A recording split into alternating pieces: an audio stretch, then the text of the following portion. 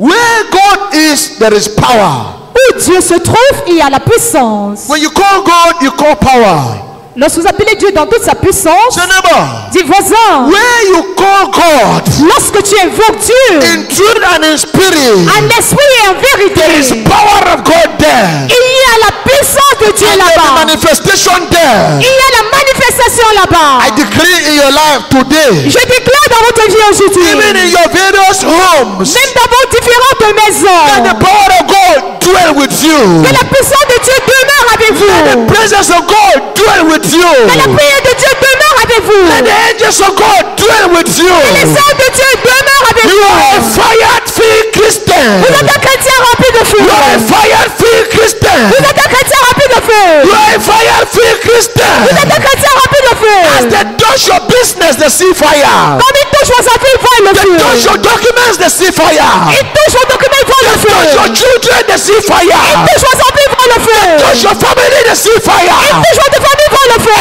Anything they touch in your life, they will see fire. Une chose aussi de chose dans votre vie, they will see Holy Ghost fire. You are imparted.